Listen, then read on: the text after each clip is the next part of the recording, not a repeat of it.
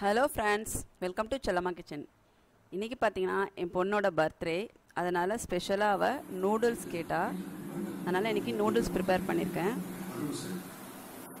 கூடவே ஒரு குலாப் ஜாமுன் ஸ்கூல் ஃப்ரெண்ட்ஸுங்களுக்கெல்லாம் கொடுக்கணும்னு சொல்லி கேட்டதால் இன்றைக்கி வீட்டிலே செஞ்சு கொடுத்துருக்கேன். நூடுல்ஸும் குலாப் ஜாமுனும். இது இன்றைக்கி ப்ரிப்பரேஷன். இது எப்படி பண்ணுறதுன்னு பார்க்கலாம் வாங்க.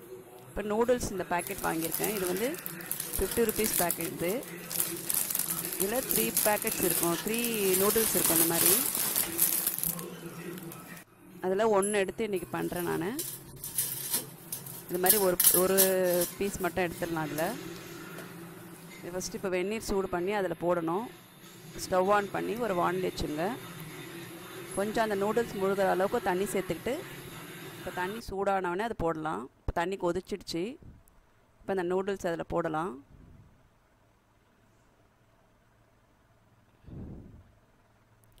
இது ஒரு 3 to 5 minutes இருந்தால் போதும். மீடியம் ஃப்ளேம்லேயே வச்சு ஒரு 5 minutes வைங்க போதும். அதுக்கு மேலே வச்சிங்கன்னா தூளாகிடும். இது மாதிரி ஒரு ஃபோர்க்கோ இல்லை ஒரு கரண்டியோ வச்சு இது மாதிரி கொஞ்சம் தண்ணியில் இப்படி டிப் பண்ணி விட்டுருங்க. அதை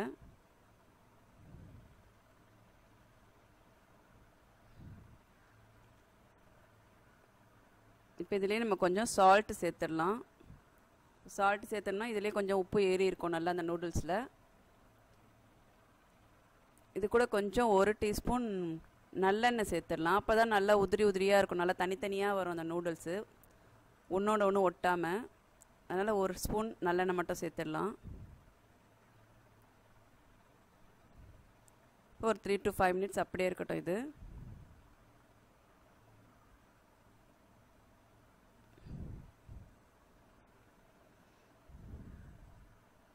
ஒரு 5 minutes ஆகிடுச்சு.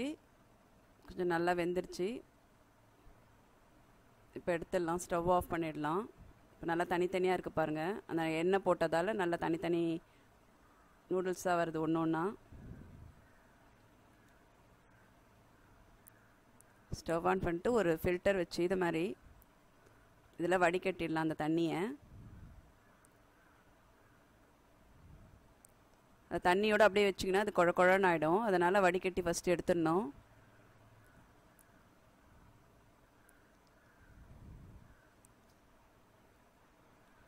இப்போ இதில் வெறும் ஆர்டினரி வாட்டர் பச்சை தண்ணி ஊற்றலாம். பச்சை தண்ணி ஊற்றி கொஞ்சம் அதை இந்த மாதிரி எடுத்து விடுங்க. அப்படியே லைட்டாக தண்ணி ஊற்றி, அப்போ தான் ஒட்டாமல் நல்லாயிருக்கும்.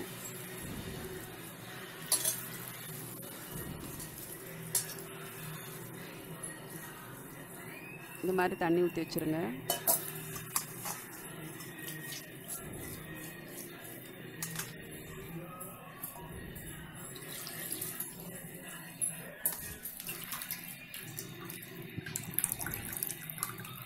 இது அப்படியே ஆற வச்சு வச்சிடலாம். இப்போ கொஞ்சம் நேரம் அந்த பேஷன்லேயே போட்டு ஆற வச்சு வச்சிடணும்.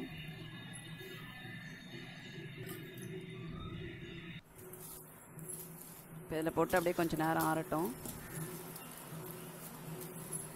இப்போ அதுக்குள்ளே நம்ம வெஜிடபிள்ஸ்லாம் கட் பண்ணிடலாம். ஃபஸ்ட்டு வெங்காயம் எடுத்துருக்கேன். ஒரு பெரிய வெங்காயமாக எடுத்துங்க. இதை கொஞ்சம் நீல வாக்கில் அப்படியே கட் பண்ணிடலாம். நல்லா மெலிசாக நீல வாக்கில் கட் பண்ணிக்கலாம். இதை பீன்ஸ் ஒரு 6-7 பீன்ஸ் எடுத்துருக்கேன். இதை பொடியாக கட் பண்ணிக்கலாம்.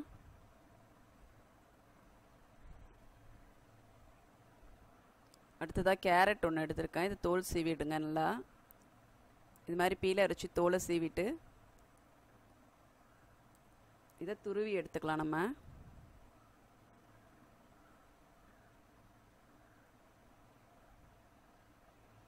இந்த மாதிரி துருவல் வச்சு நல்லா பெரிய கண்ணு உள்ளதாக எடுத்துக்கிட்டு அதில் நல்லா துருவிக்கலாம்.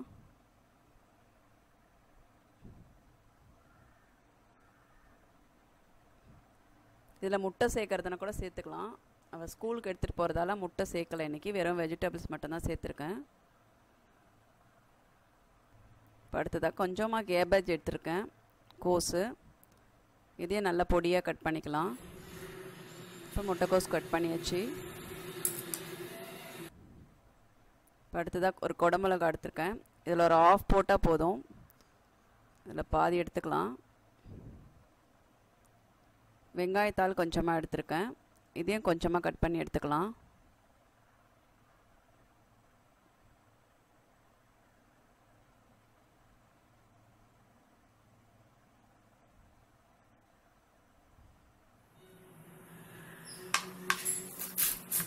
வெங்காயத்தாளை கழுவி எடுத்துங்க. கழுவி எடுத்துட்டு அதையும் பொடியாக கட் பண்ணிக்கலாம்.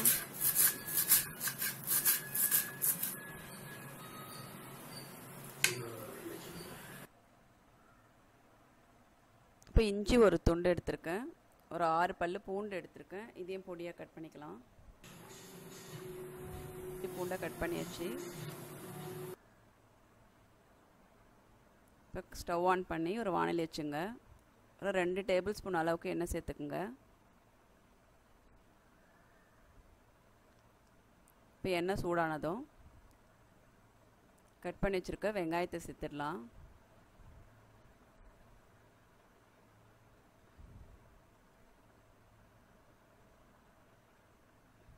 வெங்காயம் கொஞ்சமாக வதங்கினா போதும்.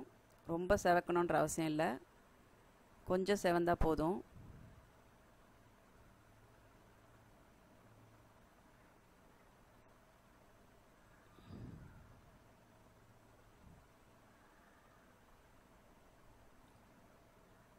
இப்போ இது கூட இஞ்சி பூண்டை போட்டுடலாம். கட் பண்ணி வச்சுருக்க இஞ்சி பூண்டு சேர்த்துருங்க.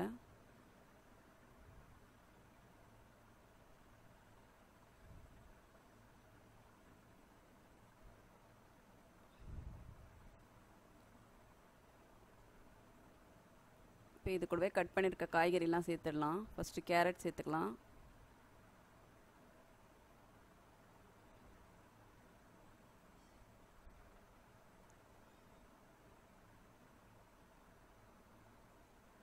அடுத்ததாக பீன்ஸ் சேர்த்துங்க.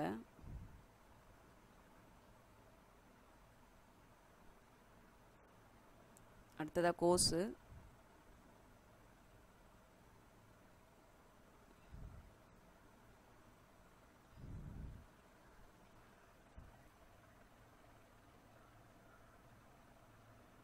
இப்போ இதெல்லாம் நல்லா கொஞ்ச நேரம் நல்லா வதக்கிக்கலாம். ஒரு 3/4 பதத்துக்கு வெந்தால் போதும். ரொம்ப வேக வைக்க வேண்டாம். ஒரு மீடியம் ஃப்ளேம்லேயே வச்சு வதக்கினா போதும்.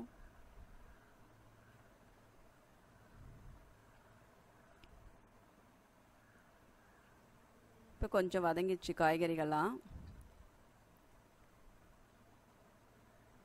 இப்போ இது கூட டொமேட்டோ சாஸ் 1 டேபிள் ஸ்பூன் அளவுக்கு சேர்த்துக்கலாம்.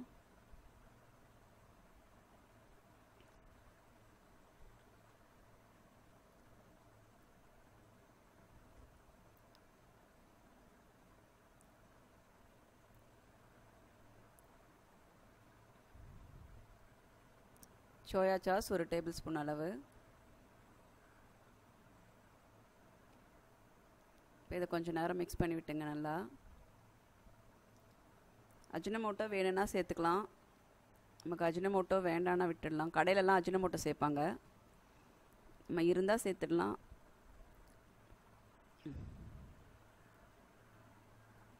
இப்போ இது கூட குடமிளகா சேர்த்துடலாம்.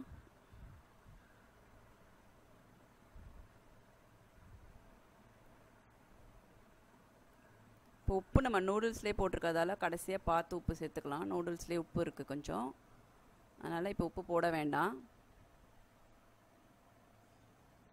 இப்போ எல்லாம் ஒன்று சேர்ந்து கொஞ்சமாக வதங்கிடுச்சு. இப்போ மேகி மசாலா, இந்த மசாலா தான் இதில் சேர்க்க போகிறேன் நான். இது 5 ரூபா ஒரு பேக்கெட்டு. இது 2 பேக்கெட் இதில் சேர்த்துங்க. வேறு காரத்துக்கு வேறு எதுவும் போடல, மிளகுத்தூள்லாம் சேர்க்கல. அதனால் இந்த மசாலா மட்டும் போதும். இது போட்டாவே கரெக்டாக இருக்கும் காரம்லாம்.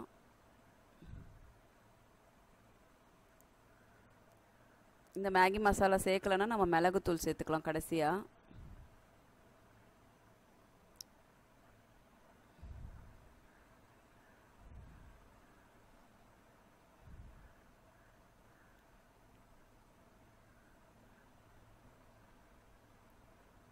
இப்போ இது கூட இந்த நூடுல்ஸை நம்ம சேர்த்துடலாம். நல்லா இப்படி தனித்தனியாக சூப்பராக இருக்குது பாருங்கள். அந்த எண்ணெய் ஊற்றி வச்சதால் நம்ம தண்ணி வடிகட்டிட்டு உடனே அந்த சூடு இருக்கும் போதே பச்சை தண்ணி ஊற்றி இதை மாதிரி கொஞ்சம் ஆற வச்சிங்கன்னா நல்லா தனித்தனியாக அது மாதிரி இருக்கும்.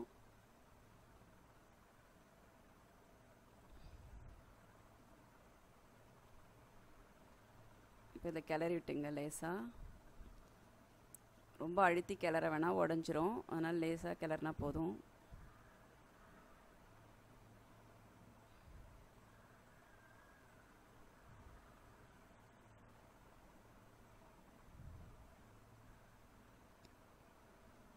இப்போ நல்லா வாசம் கம்மன்னு இருக்குது.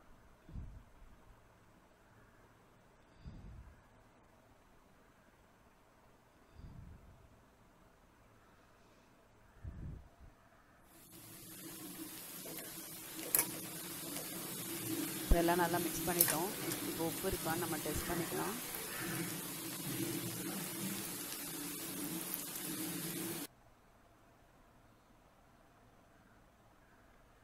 உப்பு கொஞ்சம் கம்மியாக இருக்குது. இப்போ கொஞ்சமாக உப்பு சேர்த்துக்கலாம்.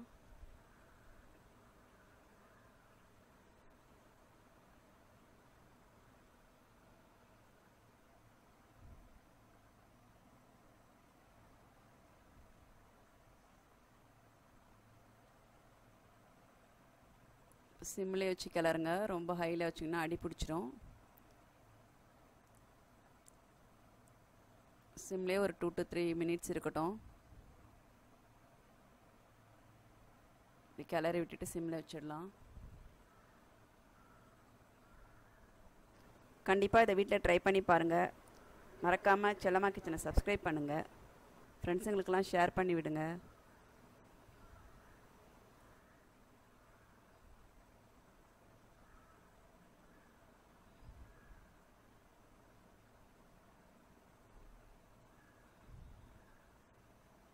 இப்போ இது மேலே ஸ்ப்ரிங் ஆனியன் சேர்த்துக்கலாம், வெங்காயத்தாள்.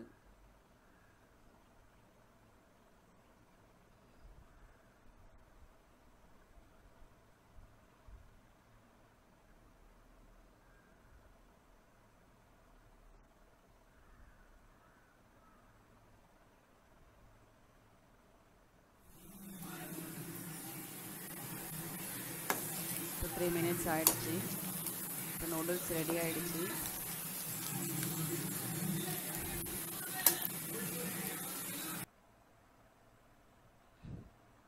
சுவையான வெஜிடபிள் நூடுல்ஸ் ரெடி ஆகிடுச்சு. வீட்டில் கண்டிப்பாக ட்ரை பண்ணுங்கள். ரொம்ப சிம்பிளாக பண்ணிடலாம். இது நல்லா டேஸ்டியாக இருக்கும், எம்மியாக இருக்கும். இது பாருங்கள், நல்லா தனித்தனி நூடுல்ஸாக இருக்குது. நல்லா ஒன்றோட ஒன்று ஒட்டாமல் இருக்குது. மறக்காமல் சேனலை சப்ஸ்கிரைப் பண்ணுங்கள். ஃப்ரெண்ட்ஸுங்களுக்கெல்லாம் ஷேர் பண்ணி விடுங்க. Thank you friends. இந்த குலோப்ஜான் மிக்ஸோட உங்களுக்கு லிங்க் வந்து கீழே டிஸ்கிரிப்ஷனில் கொடுத்துருக்கேன், அதை பார்த்துங்க. தேங்க்யூ.